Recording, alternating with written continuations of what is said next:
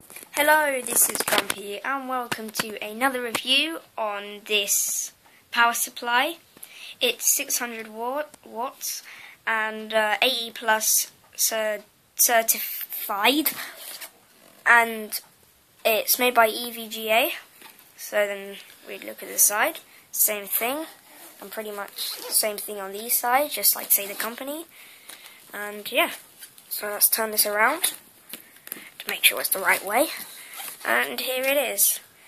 So it's got a very quiet fan. So now let's have a look on the inside.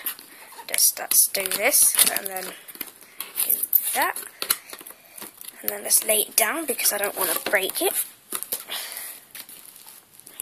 So it comes with the same manual on 430 watts, 500 watts and 600 watts.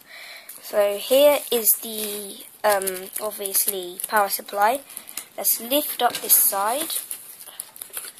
And then here we got some screws, so make sure you put them somewhere safe where you remember them, because it's not my fault if you lose them. So this is the main power cable. So here it is. And then screws, obviously I've already said. And then let's just unwrap this somehow. So here's the power supply. One good thing, really good thing about this fan, it only comes on when your power supply gets like hot. It's ultra quiet fan. Here's like the on and off button.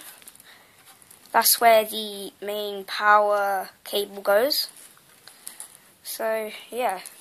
So then we're going to look at these loads and loads of cables here. So this is a full cable power supply. So all these cables connect to the power supply. Yeah.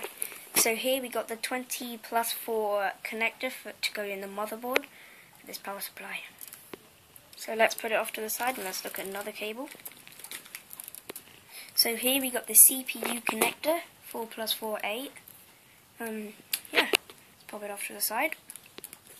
So here we got the PCIe connector for the graphics card. It's 6+2. Oh, and I got another one for another graphics card. Pop it off to the side. So here we got the 6 SATA cables, and they connect here. So let's pop it off to the side. So here, this cable is 3 Molex 4-pin connector, and we've got a floppy, but a floppy's really old, so I'm not going to be using it. So this is going to wrap it up for the 600 watt EVGA power supply. I hope you enjoyed it, so thank you for watching. So bye!